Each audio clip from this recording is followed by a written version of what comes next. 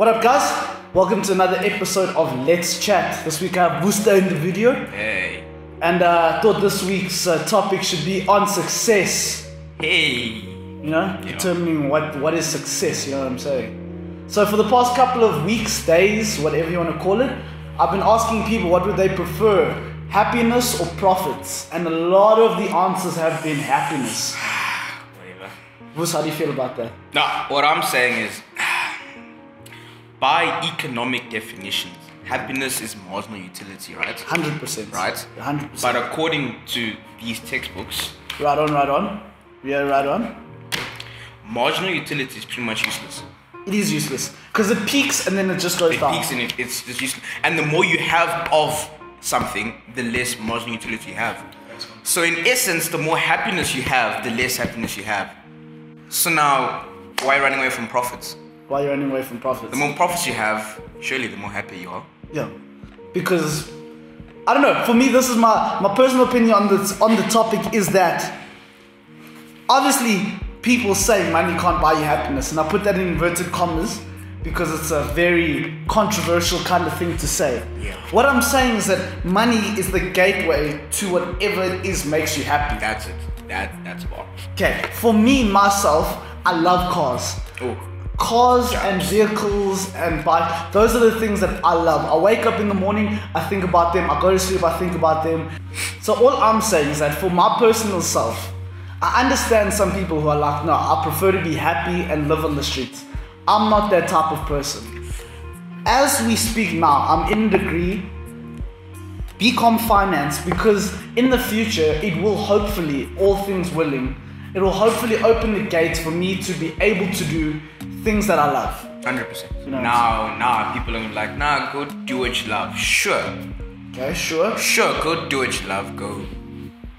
Fair enough. But now, what if in our case we love making money? I love making money. What if now profits is what makes me happy? Exactly. I go to sleep so easily at night knowing that I made something today. Made something And today. in the next 2 months I can get myself a job. 100%. That's all I want. 100%. That's all I want. Okay, let's take for example this YouTube channel. Many people are gonna be like, is it successful? To me, it doesn't matter. It's just to relax. And I mean that. A lot of people say, no, I do this for fun, and then they get very competitive. I'm genuinely just doing this because it brings me happiness. This is my happiness. It's your marginal utility. This is my marginal utility. Whether or not thousands of people watch these videos is not a great concern to me. What matters to me is sitting down, editing, which I enjoy. And then I put a video up and a few people enjoy it, and that makes me happy. More people I make happy, that's awesome. But this isn't going to be a career path. No. This is not something I'm doing for money. I've received exactly 0 rand from this YouTube channel. I've received opportunities, sure, but I haven't received money. You know what I'm saying? No, I feel you. And that in itself is saying, that doesn't fuel my passion. My passion is cars. My passion is vehicles. My passion is bikes. You know what I'm saying? So when people say, in my case, in this YouTube channel's case, what do you prefer, happiness or profits? Now's a situation where I can say, okay, yeah, the happiness, I get where you're coming 100%. from. But in the grand scheme of life, I would rather have some profit. I don't want to leave. I don't want to go from where I am now 100%. to a level lower. No, 100%. I at least need to stay there. And for me to stay there, I have to work hard and sacrifice some. Maybe a couple of marginal utilities here and there. But if it means I'm going to stay at the same standard or higher, I think in the end it's worth it. Yeah. Because I think my children also deserve some form of comfort in their life. The hardest part about life is trying to find that balance. You know what I'm saying? No, 100%. That's the main goal. That's the main goal. Getting that balance going. That's why some people can afford to go out every single week, because from Monday to Friday, they're just working and that's all they're doing. Then they need 1 day a week where they can just relax. For me, 1 day a week, these videos aren't shot over every single day. This isn't something I'm doing every single day. And the hardest thing that would happen is on Sunday I haven't edited and I have to sit and edit.